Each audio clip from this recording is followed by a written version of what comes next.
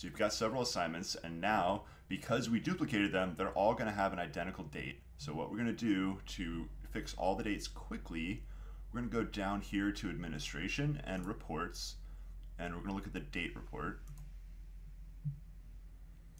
Now, I only want to look at assignments and expand all. So you're going to see quiz 1 is the 28th of September. Quiz 2, because it was duplicated, it's also the 28th of September, which I don't want. So I'll have that due Monday the 5th of October. My next quiz, I'm going to pick to be the following, oops, went right by. All right, so that'll be the 12th of October. And if I had 25 other assignments, they would all appear down here, and I can change all of them.